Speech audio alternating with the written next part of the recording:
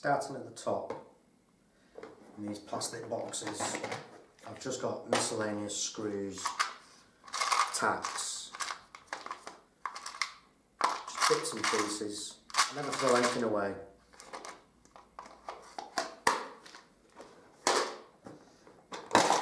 Again, that one, that's actually got some blades in it, so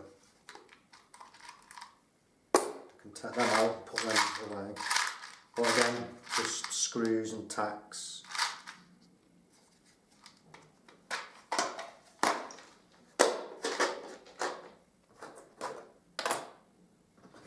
And this top one,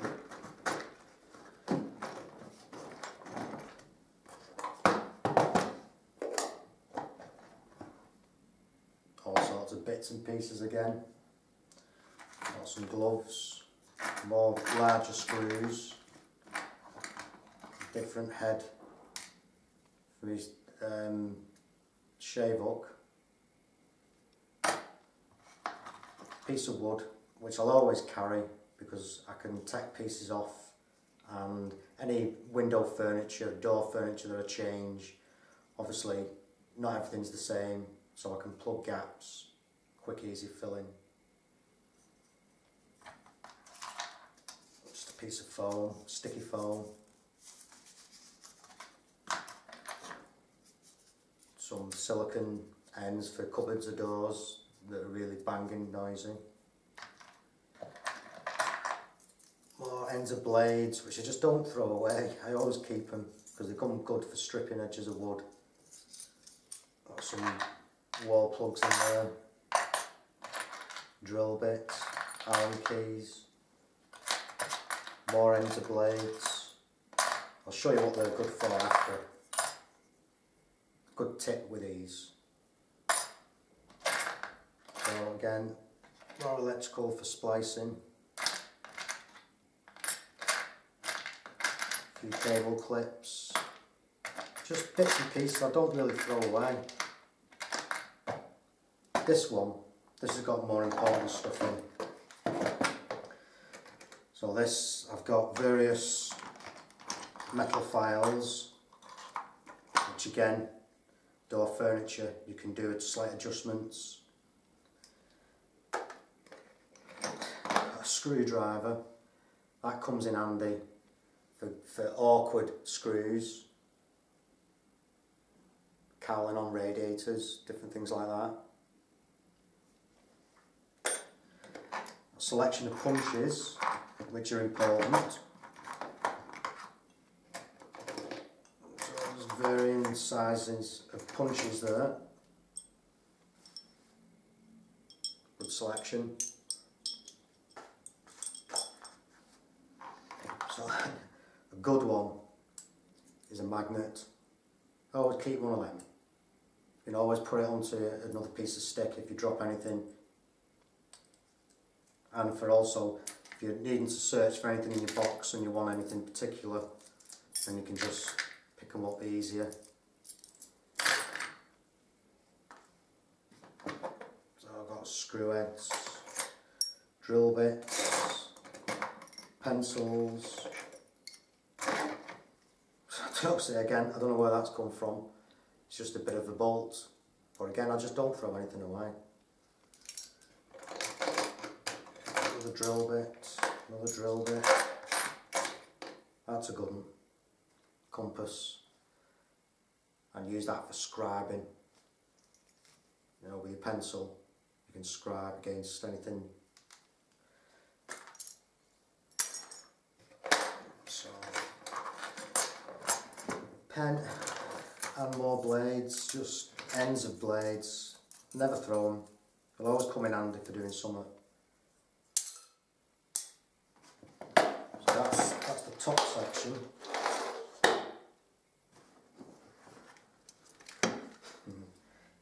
This will be a bit of a mess. I've been in and out of here, and I've just not cleaned it at all. It's just everything gets thrown in at the end of the job. So, well, a couple of duster brushes, because you never know, you're working, one might be wet, or if you've got any stained woodwork and you've got painted woodwork, then the white dust you don't want to be transferring to your stain. So again, a couple of brushes, nice flat filling blade. You'll have seen that before. What's a good one? Oh, the Bradall. That is a good piece of kit.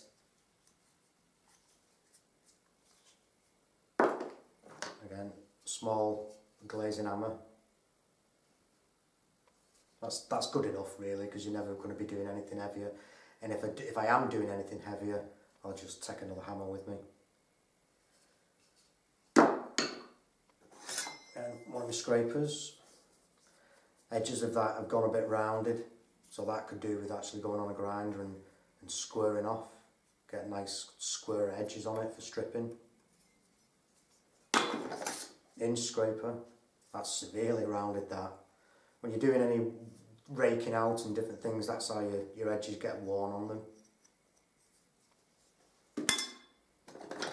Metal file, always have one of them. And then a shave hook. Perfect, good stuff. Bit of a stirring stick. So we go screwdrivers, got a flat and a cross, Phillips. Another stumpy screwdriver, Phillips.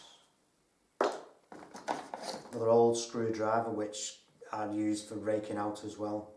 So I've been using it stirring paint. Got a 1/2 inch brush which shouldn't be there.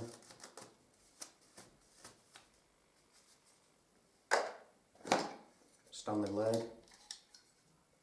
Better than his snap blades because they're strong. Snap blades are good because you get the length of the blade and sometimes they'll curve, so you can do certain things with them. Whereas this, if you're doing anything really heavy with it, it's a good safe blade.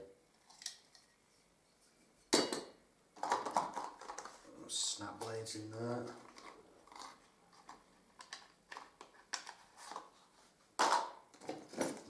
Putty knife. Always have a putty knife. There's another punch, which again, it'll have just been thrown in from when I've been out the other day. Another screwdriver, small flathead. Bit of insulation tape. And then this is another putty knife, well, filling knife that I made. This is actually just an old knife and I've put a bend on it so then I can use that for filling very fine gaps.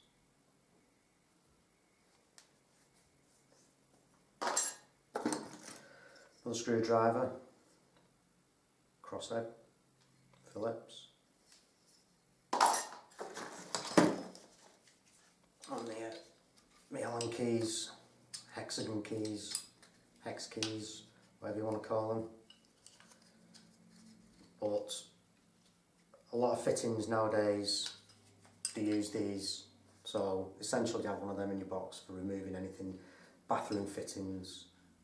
Perfect. So again, it's just rubbish in there now, little bits of filler. Let's see, spindle out of the door, which I'll always keep with me.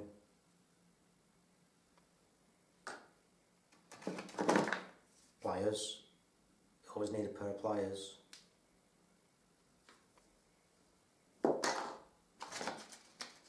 Sandpaper. That's window scraper, window cleaner. There should be a head to that, a cover for it, which is there. So that should go on. So yeah, good for cleaning your glass off. Rubbish. Oh, pieces of wood. I've always got pieces of wood somewhere. I always use them. More roll plugs and screws. That's an old chisel I use for any bits of brickwork any chiselling out when I'm doing any deep cracks in walls. And just down again to another spindle off a door. See, they seem to just flipping come from nowhere. Another piece of wood.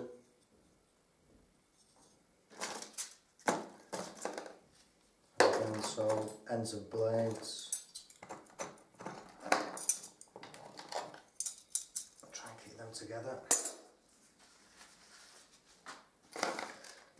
That goes with sandpaper on that side now.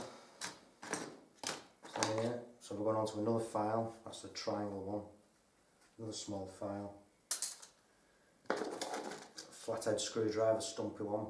You can tell I use that one for opening my paint.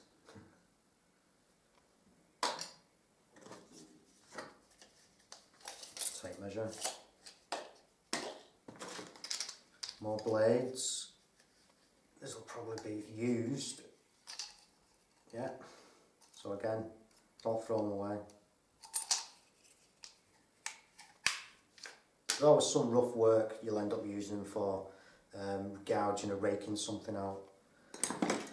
Oh, I've got another screwdriver there that's got interchangeable heads on it. Adjustable spanner. So that's again taking door furniture off. Always carry one of them. Pincers.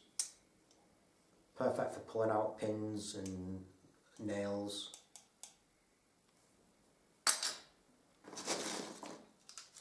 Some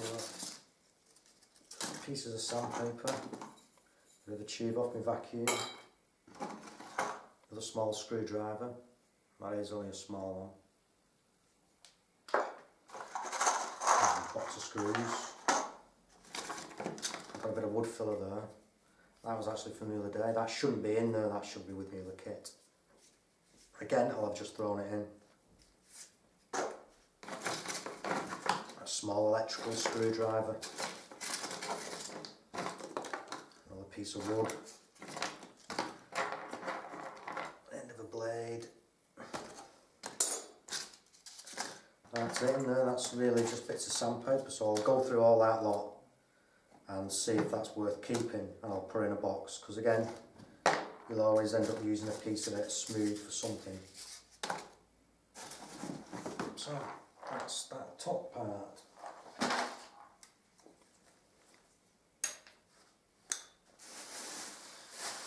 Plastic sheeting, yeah, pieces of wood. I'll use them for levelling if I'm outdoors with my steps or ladders. I can just level off.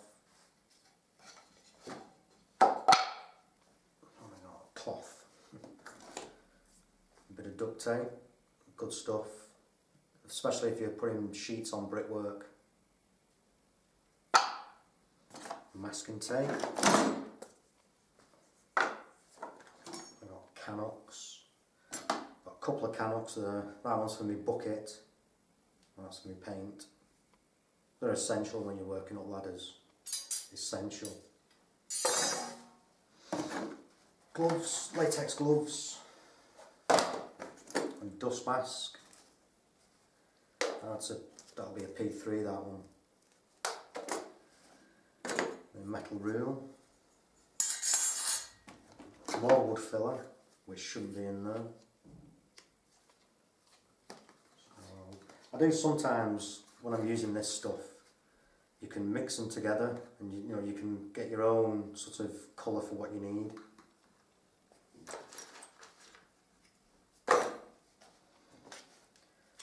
So, mastic guns, and I got two, because what you will notice with, actually it's somewhere here, with brown cork, you'll notice that you won't get it into your gun. It'll be a longer tube and you won't get it into certain guns. So that's why you'll always have two guns. You notice this one's a fraction longer. That's for me brown cork. That's just for any other sealants I'm using, which is usually a polymer sealant. You see there in the end, that could do a cleaning. They need cleaning. A great big lump of sealing. That's good stuff, that is. So yeah, 2 guns essential. Another piece of wood.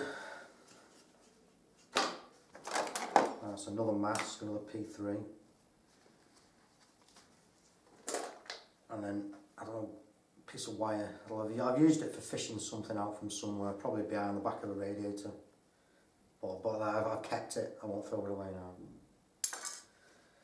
now. Stippler. Little rubber stippler.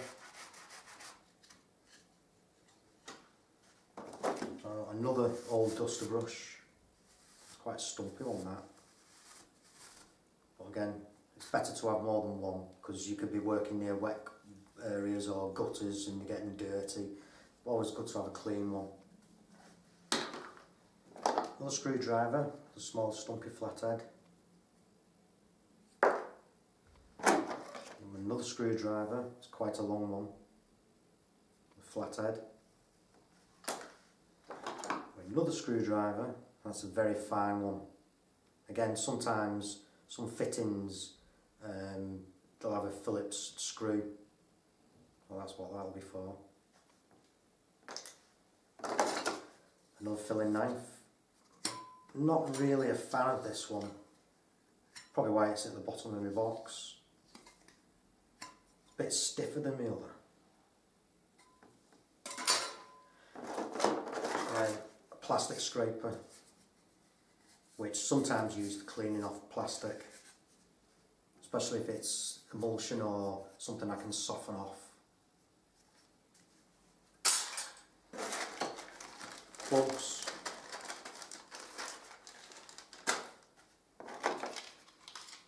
So that's used blades again. Used Stanley blades. So I'll keep that up. Again, that's for stirring paint, so I'll always keep one somewhere. Another piece of wood. This one's oak, this is a small piece of oak.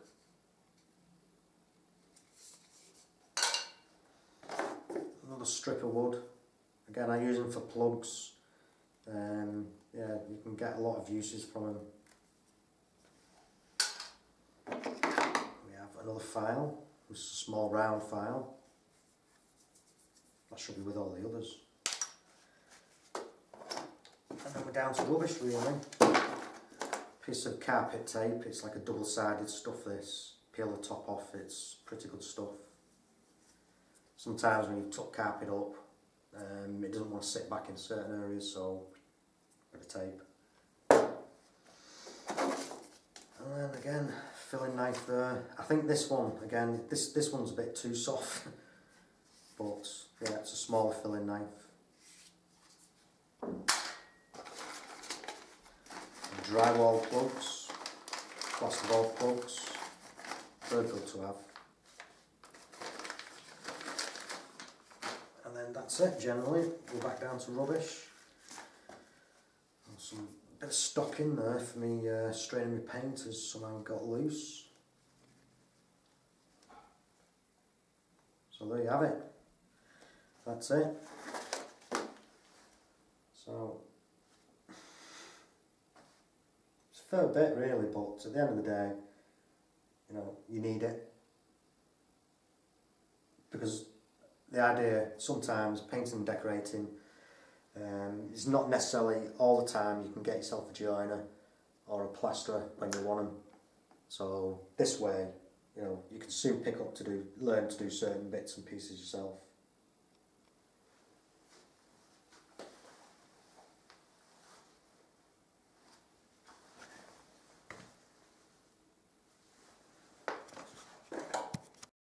That blade I talked about before, the main reason why I keep these, apart from you can chase out brickwork with them, you know, if you're raking out cracks, and when they do get worn you chuck them.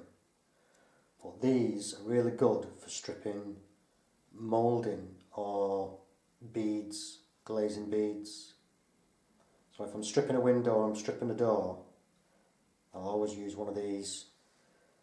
I think when these are manufactured, they're punched out, so which leaves one of these edges sharper than the other. So taking this bit of bead here, which has got stain on it, find the right edge. That's the right edge. If I do the other side, it's not as sharp, but perfect. I mean, this has got nothing on it. This is only, as in, it's no paint stripper. It's only got varnish on it.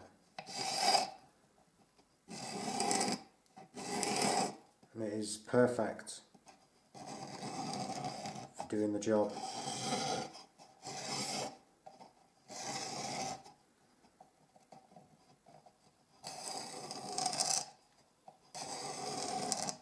So let's tuck it off there. See the varnish there.